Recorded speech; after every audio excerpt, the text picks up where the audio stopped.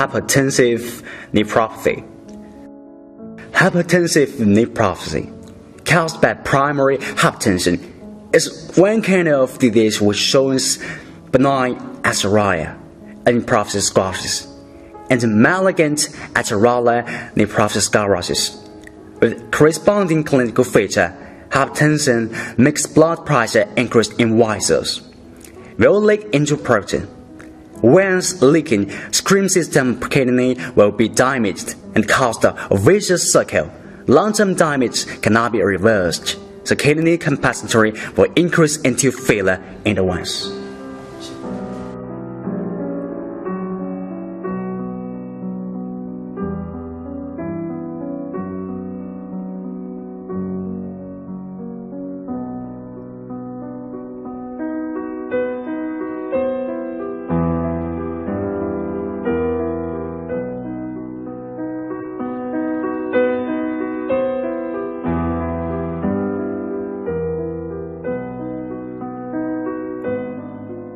Long-term hypertension can lead into hardening of the arteries.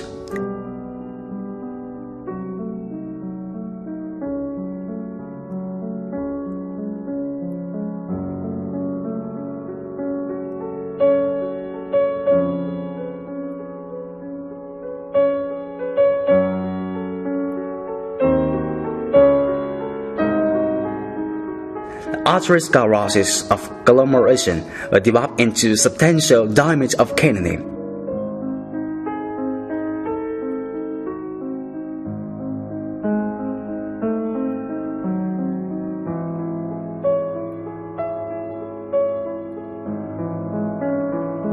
Epithelial cells were damaged.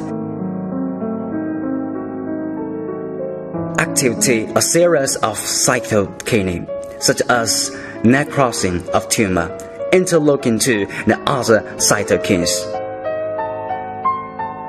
The cytokines activate infiltration to messenger region, damaging the filtration function and the barrier function of glomeruli.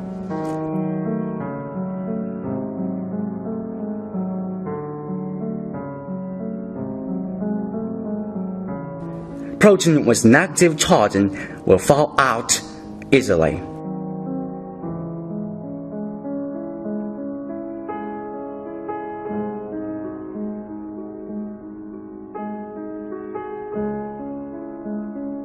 Showing us proteinuria and clinical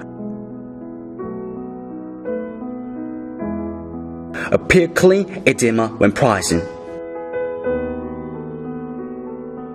Clinical manifestation of hypertensive renal disease. Self-edema, the first symptom, the systematic. Clear edema appear dimple when pressing with fingers. Microalbuminuria, urinary protein quantity is usually 2 pluses to 3 pluses. Daily urine protein excretion of adult is about 3.5 gram per deciliter. Hyperproteinemia, protein decrease, serum albumin is below 30 gram per liter. Hyperlipidemia, blood cholesterol and the triglyceride and so on increase obviously. As for the development of hypertension nephropathy, our hospital adopted two different prescription characteristics for one traditional Chinese medicine therapy. An oral Chinese medicine about a American conversation, a dose of external application with Chinese medicine based on food-based medicine. They can not only treat the internal disease but also treat the external disease. Oral drugs such as promoting blood circulation drugs and stasis-breaking drugs and topical drugs are both used to remove stasis, thus control the patient's disease and improve the patient's condition obviously, and finally improve the hypertensive nephropathy in a large degree.